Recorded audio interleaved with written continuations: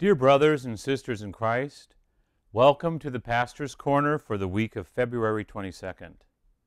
This week I'd like to say a few words about the sacrament of reconciliation or confession. The Lord gave us a beautiful gift in the sacrament, and over the centuries, countless numbers of men and women have found mercy, peace, and the courage to rise from their falls, to continue their pressing forward to the high-priced calling of life in Christ Jesus. God knows that we are sinners, and in His goodness, He gave the church this healing sacrament to grant us pardon and peace. Many people get caught up on why does the church say it's necessary to go to a priest to confess your sins. This is completely understandable. I'm a sinner. I go to confession myself, so I can understand why people ask that question. Before I answer it, first let me just explain that the moment we find ourselves in sin, we should always repent interiorly out of love for God and knowledge of the terrible effects of sin. This should be an ongoing reality in our lives at all times. But because sin not only affects our personal relationship with the Lord, but also our relationship with other members of the body of Christ, it must be seen as such. Sin is an offense against God, our own dignity bought by the blood of Christ, and an offense that affects the members in the body of Christ. The Church teaches that it's only necessary to go to confession when a person is in a state of mortal sin. This means we have done something very wrong, grave matter.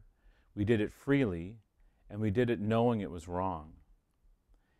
The priest stands as a representative of the community and extends God's pardon and peace to the individual, welcoming them back into communion.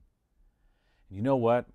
You have no idea what a privilege it is to remind people in this sacrament that God is on their side, to seek a word of Scripture, to help them in their future struggles, and to pray for healing and absolution. It is a sacred duty and an incredible blessing to be a confessor. It's something that I always take very seriously. And you know, the priest is bound by the seal of confession never to divulge or share what was said during the celebration of the sacrament. It's truly a safe place. And in our church, a person can go face-to-face with the confessor or the priest, or they're free to go behind a screen, whatever is their personal preference.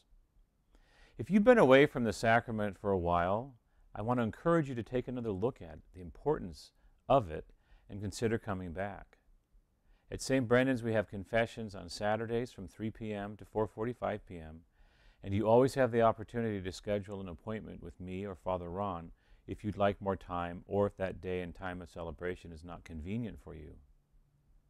I'm currently working on a video guide on making a good confession, and should have that available at the end of this week.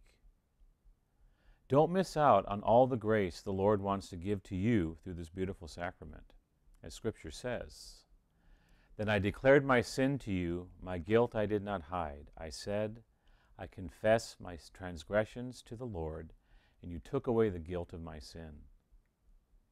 Check out my website for the guide on confession in a few days, and thank you very much for watching this week's Pastor's Corner. I wish you a most blessed week.